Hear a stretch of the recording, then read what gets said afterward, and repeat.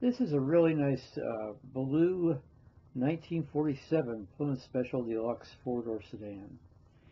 They started production of Plymouths in '46, and they sold a few that year, but full scale came in '47 and '48, and there's very little difference between or among those 3 years.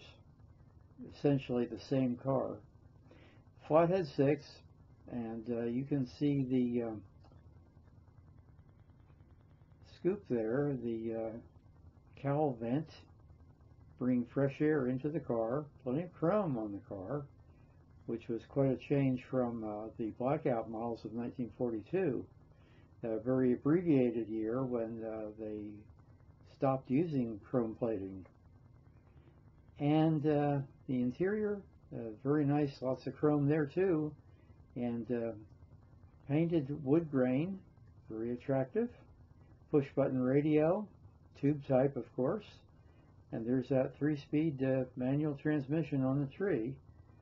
And that's how my aunt told me and showed me how to shift gears. And I was doing that at about 8 years of age, brand new car, and I was her semi-automatic transmission. She'd put in the clutch and I knew what gear to put it in, so that's how I learned.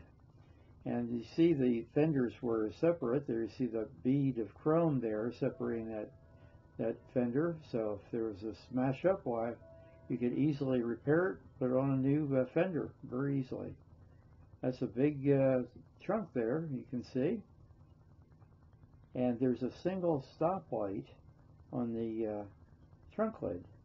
And those two other lights there on either fender have to do with just running lights, whether you had the headlights or parking lights on.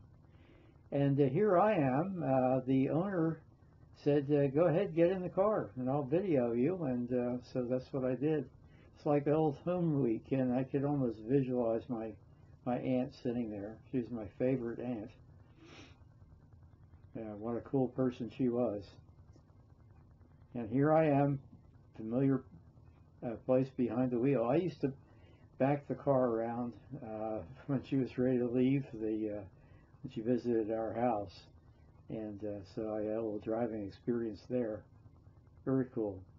Another interesting thing about her is she liked to she never liked to fill up the gas tank, so she'd run very close to E.